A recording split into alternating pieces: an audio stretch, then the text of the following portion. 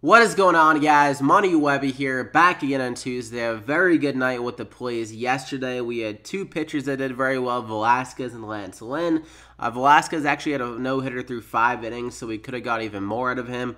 But he had a tough 6 innings, so you let it go a little bit there. But still solid, got around 17 DraftKings points. And also Lance Lynn returned a lot of value.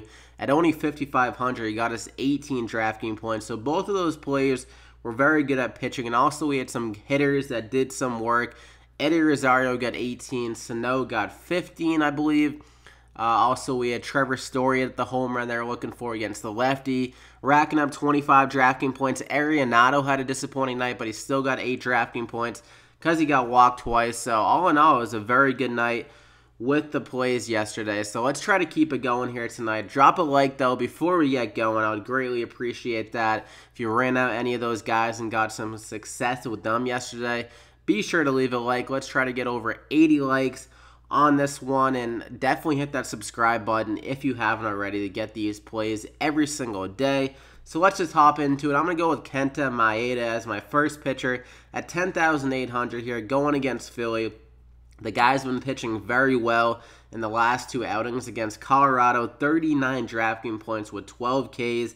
And against Miami, he got 36 DraftKings points with 8 Ks there in 8 innings. So very good stuff the last 2 games out. And he's been getting a lot of strikeouts this year. That's why I like him in the spot against Philly, because they are strikeout prone. And he has a 30% K rate and a 14% swinging strike rate on the season, so he's fooling a lot of hitters. So I think against Philly here, he can get a good amount of Ks, and Philly is facing a park downgrade from their pretty hitter-friendly park in Philly, going to LA, which is definitely pitcher-friendly here. So I think Maeda can have another solid outing here, get us around like 25 DraftKings points, hopefully, and he should be able to get some run support to get the win here. Jake Arrieta has been pitching pretty well this year, but he's been pitching over his head. I think that, some of his stuff has been kind of lucky. He's been leaving a lot of guys on bases.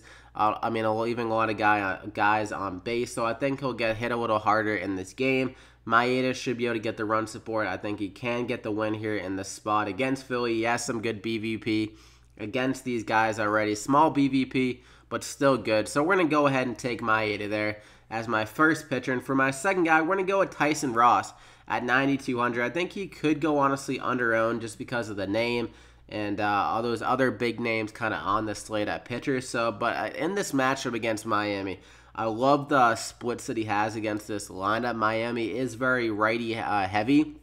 There's only going to be 3 lefties in this lineup, but 2 of them being Derek Dietrich and JT Riddle, who aren't good hitters. So the only guy you really have to worry about in this lineup is going to be Justin Bour, I think, for Tyson Ross from the lefty side of things. And Tyson Ross against right-handed batters this year has been money in the bank. He's allowed just a 141 batting average to them and 28% K rate. So against righties, he has very good stuff. And this is a righty-heavy lineup. And it's going to be in San Diego as well, a pitcher-friendly park.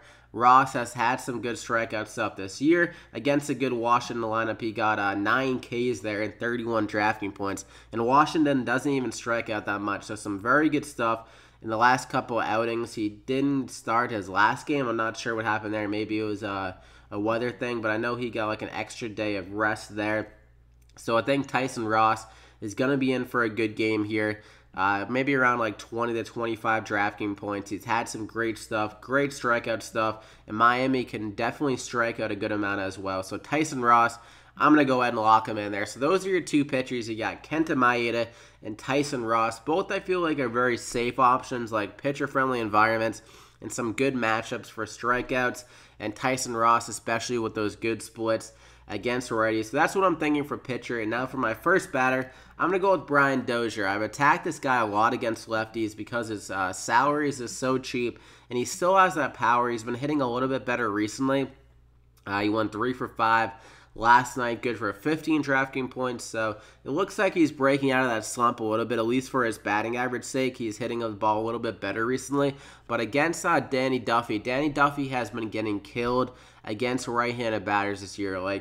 And Brian Dozier, throughout his career, he normally has good power and just good hitting against lefty pitchers. So in this matchup, I think Dozier can get the better of him here, get an extra base hit or maybe even a home run against Duffy. If you look at Duffy's splits, he's allowed 2.5 home runs per 9 to right-handed batters. So I think Dozier can definitely have a good opportunity of hitting a home run here. The temperatures are pretty high here. It's set around 80 degrees here in Kansas City, so that can help the ball carry a little bit as well. So Brian Dozier against Danny Duffy. Minnesota's projected 4.7 runs, so Vegas likes him a good amount. Dozier leading off the lineup. I'm going to go ahead and lock him in there.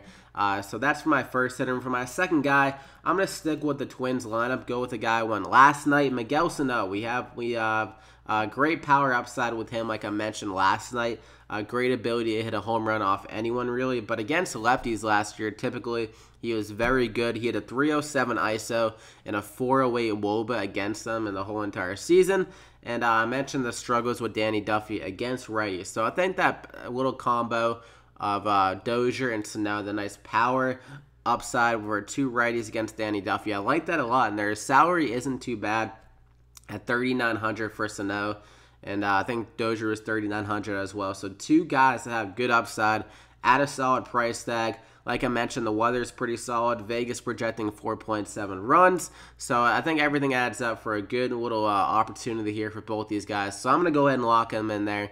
The nice little twin combo there at $3,900 both. And for my third guy, I'm going to go with David Dahl here. I mentioned him the other night in Colorado, and the fact stands here, he's a very good hitter against right-handed pitchers, or not very good, but a lot better against right-handed pitchers, and he has good power, especially here in Colorado in Coors Field. So if you look at the splits, like I mentioned last time, he's much better at home so far, 8.8 DraftKings points, so only compared to 3 on the road, and the batting average and OPS and everything is night and day difference. So against Jeff Samardzija here in Coors Field, I love the spot for him. Samardzija has been getting killed against left-handed batters, and he hasn't played in Coors Field yet, so it could get even worse here. Samardzija's allowed 2.5 home runs per 9 to left-handed batters, and this is a huge park downgrade for him, going from his normal home stadium of San Fran, which is very pitcher-friendly, now going to Coors Field, which is extremely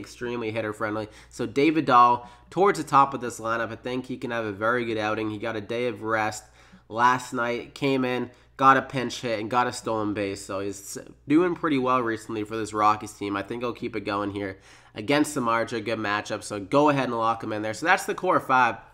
Got Maeda, Tyson Ross, Sano, Brian Dozier, and David Dahl. And for my cheap guy, not too cheap, but I wanted to mention this guy as well, Matt Carpenter at $3,800, going against Zach Davies here. The thing here with this matchup is that he has extremely good splits against Zach Davies. Like, the power on these splits are insane. 9 for 21. The sample isn't too big, but what he's done in the sample, he has 4 doubles and 2 home runs. So in 21 plate appearances, a little bit less than half of them, he's got an extra base hit. So he definitely has Zach Davies' number, and he's facing a park upgrade here, going from St. Louis to Milwaukee. Milwaukee, a good hitting park, good for power, and he's had a good power surge over the last couple weeks, or a week or two here. If you look at his last game in Milwaukee, he had a home run, 17 DraftKings points in Pittsburgh, 2 doubles, and then a home run in Pittsburgh as well. So the last 3 games, he has, 4 extra base hits,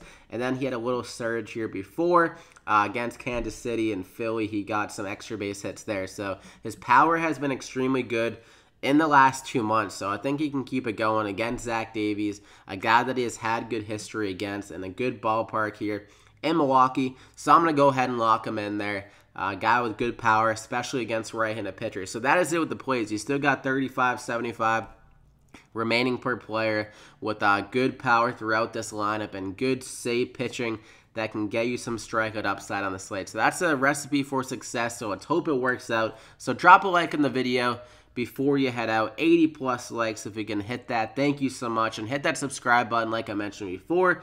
If you haven't already, to get these winning plays every single day, you can hit that bell icon as well to get alerted every time I upload these videos. So that is it though. Good luck tonight, guys. 14 game slate. The weather looks pretty good right now besides that Mets-Atlanta game. I think that was the only game that really concerned me. So keep your eye out on that if you're trying to attack anyone in that game. But that is it. So good luck, and we'll see you back here again tomorrow.